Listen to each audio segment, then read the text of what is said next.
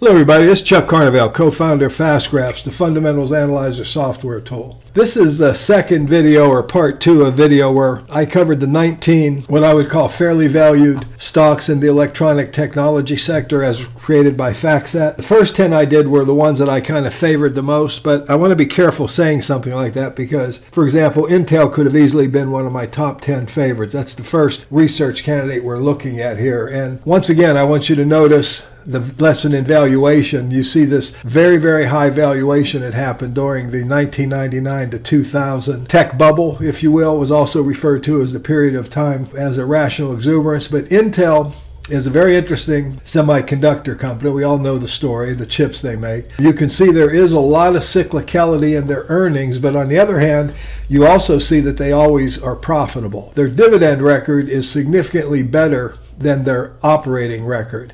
You can see that they've steadily increased their dividend over the years. They did freeze it in 2013 and 14 apparently, but otherwise they've got a really nice record of increasing their dividend every year. The stock is undervalued based on the fact that they've had a nice surge in growth here in recent years, but they're also expected to have a flat year for fiscal year 2018. And I think those kinds of things always have a short-term impact on stock prices. Looking at it for the future, it's not expected to grow very fast for the next couple of years. There are quite a few analysts that are giving forecasts for the next 2 years. The analysts have a decent record. The company has either met or beat estimates the vast majority of the time on both a 1-year and a 2-year forward forecast.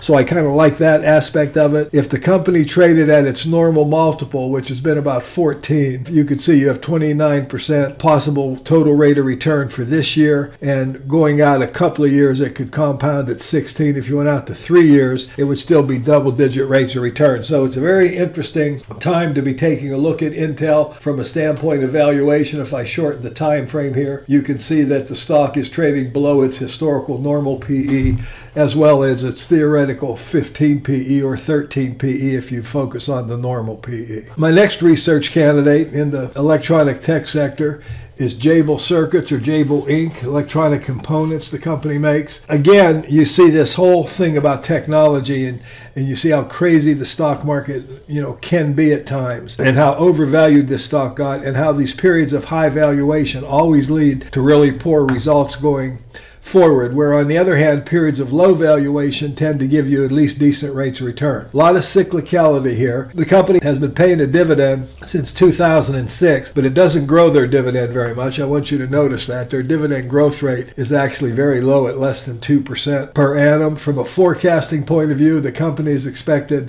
to grow at double-digit rates for the next couple of years. And so again, depending on what valuation multiple you would put, there could be a lot of money to be made in Jabil Circuit. Their scorecard, however, is a little suspect compared to some of the other stocks we've looked at. If you look at a summary, this is because of the cyclicality, I think, here. The analysts missed this company's forecast quite a bit. So I would take a, kind of a jaundiced look at what the estimates might be, because you can see periods of time where there's been a lot of cyclicality in this stock. My next research candidate is KLA-Tencor Corporation. Reminds me of some of the other stocks we've looked at here in this sector. Again, you see the high tech bubble valuations. You see stock prices kind of going where earnings went in the long run. The company did actually lose money at the depth of the recession. They have a June fiscal year. Since coming out of the recession, though, their performance has been pretty good, both on an operating basis as well as a stock price basis.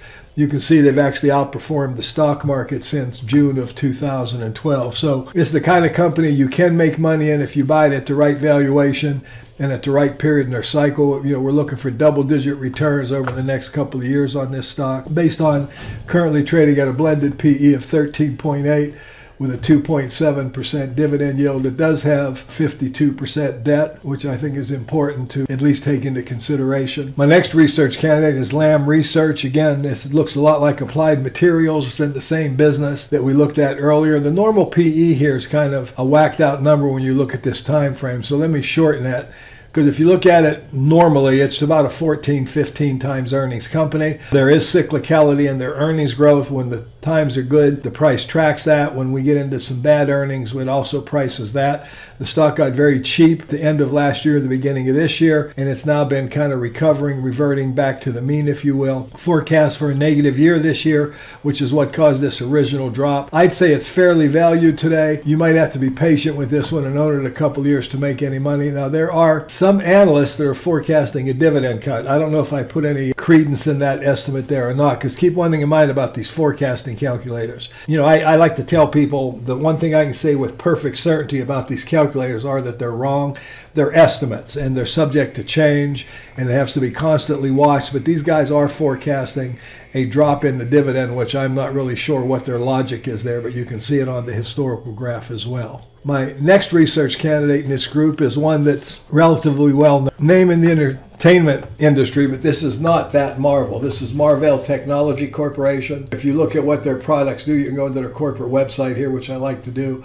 They're going to be, they're looking at 5G solutions. They get involved in automotive, consumer products, data center, and cloud. It's really a storage company. Again, a lot of cyclicality. They went public during the tech bubble, and you saw this, tremendous drop in value because it was overvalued. It kind of tracked earnings here for a while. A lot of cyclicality. Again, a normal PE ratio that's distorted by these old years. If you look at it more currently, it trades at somewhere between 15 and 18 times earnings. It's currently forecast to grow at a modest rate of about 3% this year, followed by a surge in growth going forward. The long-term growth rate is expected to be about 10%. But again, as I mentioned earlier, take those kind of things with a grain of sand. You want to be careful when you're looking at forecasts. That's really your job, is to try to validate whether these forecasts make any sense or not. Northrop Grumman is it's like deja vu all over again when we looked at Lockheed Martin. Remember, I showed you in the previous video the years of undervaluation, then the surge. It got highly valued.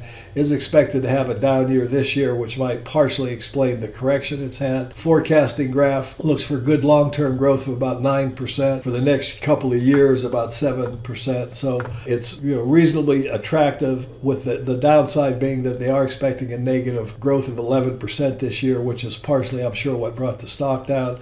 So this is, again, you'd want to be looking, your target would be out here in 2 or 3 years. But if the company's cheaper than it's been in a while, if you look at the historical graph here again, we had 2 or 3 years of PE ratios in the 18 to 20 and even up to the 24 and 25 range. You can now buy it at a PE of 13. So that's another aerospace and defense company in the list here, in the broad list of companies. The next company is nVent. This company was spun off from Pentair. They had two businesses, electric and water. This is the electric portion of Pentair, which still trades. You can see it's went public in April of 2018. It offers a 2.6% dividend yield. There's not a lot of history here, but the company does date back to 1903, so it's kind of interesting. It looks like it's a very high quality company. Only has 26% debt, BBB- rating. Decent rates of return going out. This might be one to buy for the dividend, but this would be one you'd want to look at a little more closely because it does have such a short history. Anyway, these are the 9 additional companies of the 19 I recommended in this industry. I hope you enjoyed this presentation and found these companies interesting. Now, by the way, I kind of went over this. We don't really have much in the way of an analyst scorecard because obviously the company has only been in existence in this iteration as the nVent electric company since April of 2018. So we don't have any history about how good analysts have been 1 year and 2 year out because we haven't gotten there yet. Again, I thank y'all for listening. This has been Chuck Harv. I hope you're enjoying this series where I'm giving you a look at the different kinds of companies and how different they look and how their operating histories are so different in these various sectors. Thanks for watching.